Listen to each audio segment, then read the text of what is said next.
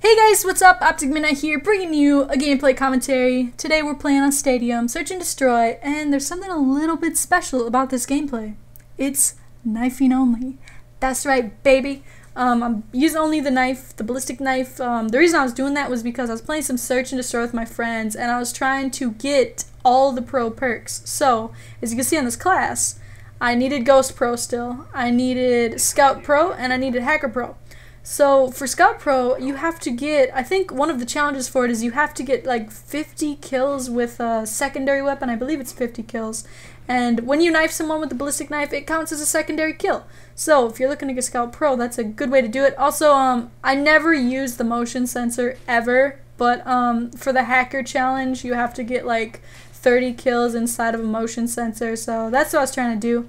So yeah, don't hate on me for like what I'm using. It's a little bit different, definitely different from some of the gameplays that I've uploaded, but I hope you guys do still enjoy. I think it's pretty entertaining, and it's some knife only action, which I haven't done before. A little Only Use Me Blade tribute, one of my favorite commentators of all time. So I'm not sure how knifing only gameplays all of a sudden becomes a tribute to Only Use Me Blade, but whatever, it's cool, it's cool.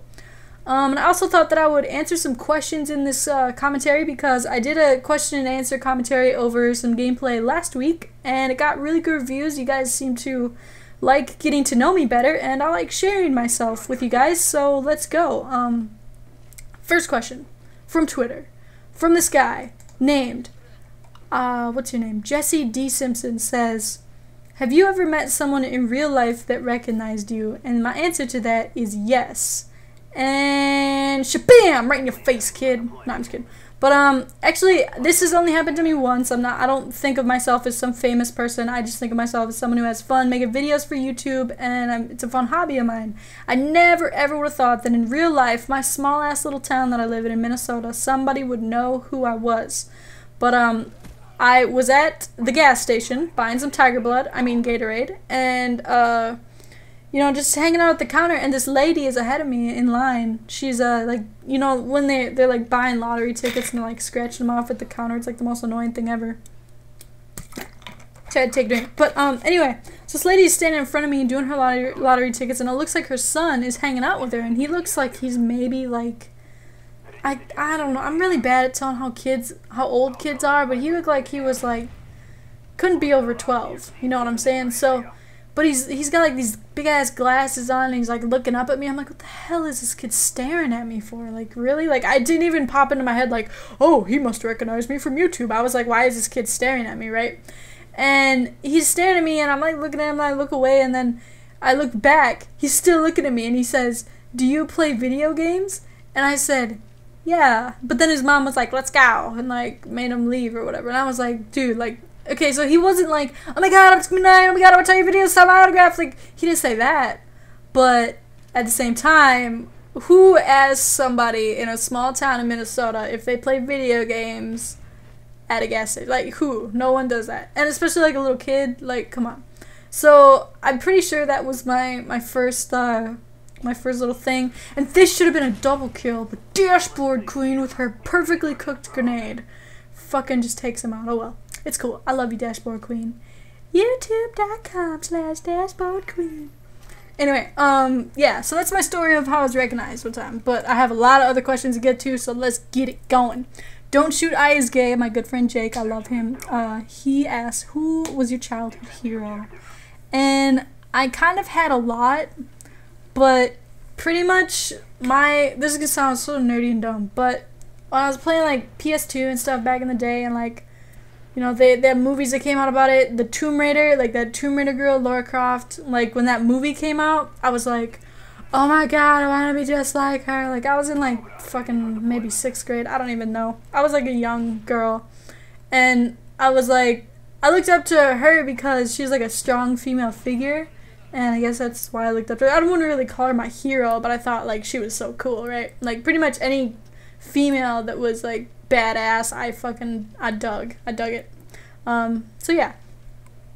This person named Muse from Twitter says, since you're partnered with YouTube, people always want to know how much you get paid, and how much you get paid from YouTube.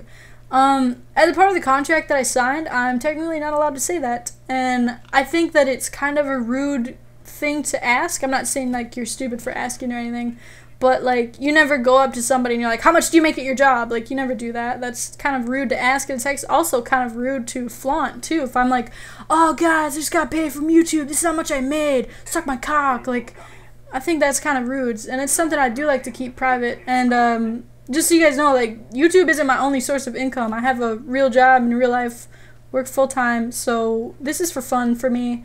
The money is just an added bonus for me, so yeah. iSplashyHD from Twitter asks, who is your favorite Optic member, or who are you closest to in Optic? Asking my favorite Optic member is kind of like asking my favorite sibling. Like, if I had to choose, like, that's kind of sad. So I don't really have a favorite. I mean, there's certain people that when their videos come out, I'm like, I need to click on this immediately. Like, when Predator releases a video or a commentary, I'm like, yep, I'm gonna go watch this right now.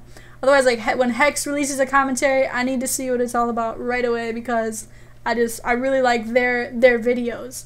But the person that I'm closest to in Optic would probably be like the Optic girls, like Shannon and Moppy and Adriana. But I spend like I talk to Moppy a lot, and I spend a lot of time playing with her, just because like I'm up at weird times, and that's like normal daytime over in Britannia. So like I'm probably, if I had to say, I'm closest with Moppy. So what up, Sophie? Anyway, I don't know Avia Music. I don't know how to say that. From Twitter, says, do you use FPS Freaks? And do you ever get nervous when you're playing Call of Duty? I don't use FPS Freaks. I heard they're really good, but Evil Controllers is Optic's sponsor, and they actually hooked me up with a controller, and it has Evil Sticks on it. And if you guys haven't used Evil Sticks or don't know what they are, if I could compare them to anything, it would be a PS3 analog stick. But it's a little bit different than that. Like, it's not even like that. I don't know. It feels different, and it doesn't move very much differently, but it feels like so much more comfortable when you're playing. It's ridiculous. Like, I'm not gonna lie, like I've gotten better since I started using them. I think a lot of it is a comfort thing for me, but they affect all people differently, I suppose. And the second question is, do you ever get nervous when you're playing Call of Duty? And like, as you guys know, one of my favorite game types, this should have freaking, like, I should have killed him. What the hell? When I'm playing Search and Destroy, and you know, like when you're the last person left and you got to take out like 3 people and plant the bomb, you're like a little nervous. Like, I mean, I don't really get nervous. I actually like those situations because I like doing very well in those types of situations. The only time I get really nervous is when somebody recognizes me in a lobby, and it sounds really stupid, but when somebody's like, oh, Optic MiDNiTE, I'm such a big fan, you're a beast, and I'm like, oh, dude, now I have to like do well. Like, damn it, why'd you have to recognize me? Like, you know, like I feel pressure to like do well. Like, they're like, oh, Optic, you're sick sniping videos. Like, I feel like I have to like no scope, quick scope all the kills, even though that's not even what we're like all about.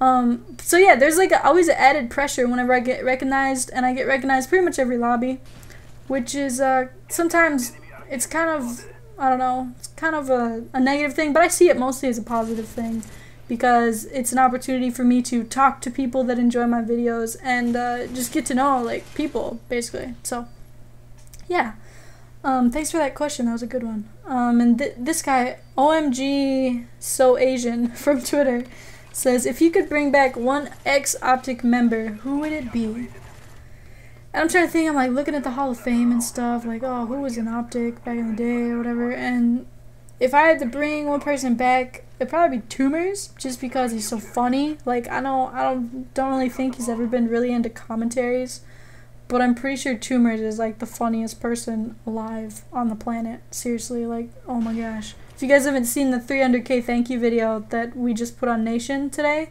you gotta see it, because he's so hilarious. And I'll actually probably put a link in that, because we just hit 300k and we all made a big thank you vlog for it, and it's pretty sweet. So yeah. So I got one more, I think I got time for one more question, maybe 2. Let's go. Delacona, I don't know how to say that. Says, why did you start gaming? How did you hear about Optic? And why are you nice to your fans? I started gaming just because like my dad bought me a console and was like, oh, here, do this. And I was like, oh, okay. And I just started to have a lot of fun with it. And how did I hear about Optic? One of my friends linked me a montage from Hex. The very first Optic video I watched was Optic Hex Modern Warfare 2 montage. It was like right after Modern Warfare 2 came out. And I was like, oh damn, like holy shit, you know?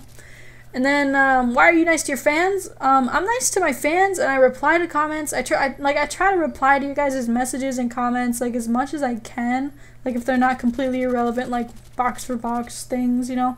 But I try to, like, respond as much as I can, because I wouldn't be making these videos, you know, if I had no one to watch them. Like, I obviously have a lot of fun making these videos, but if I put them up and no one watched them, I wouldn't be having as much fun. So yeah, I like to try and give you guys the same respect that you give me, and give you guys the time of day. So anyway, this is gonna wrap this up. Thanks for watching. Hope you enjoyed. See you next time. Like, oh my god, I have a Twitter.